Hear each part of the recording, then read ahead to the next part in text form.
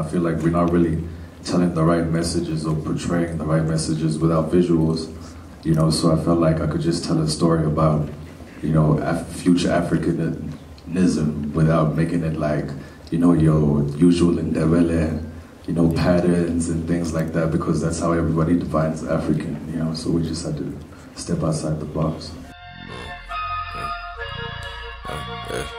Hey, Thixo Onofefe, sikhona izinto bendizenza, khona isiko kumele ndilenze, umthandazo uzosebenza. It felt like it's a movie because the actual picture, it's a motion picture, you know.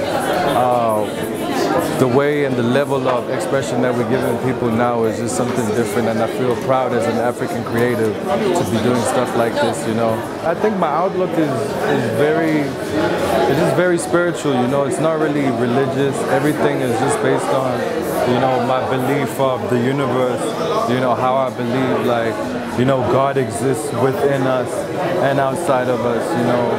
Yeah. Ancestral practices are what make us who we are in terms of being African, you know. I feel like a lot of the times we've been told to, you know, shy away from what it's really about, you know, tradition and culture, you know. I don't really believe in, you know, the watered down version of, you know, modern day religion, you know. It's about the teachings that come back from, you know, way back. I mean, my name Anatii means the ancestors are with us, you know.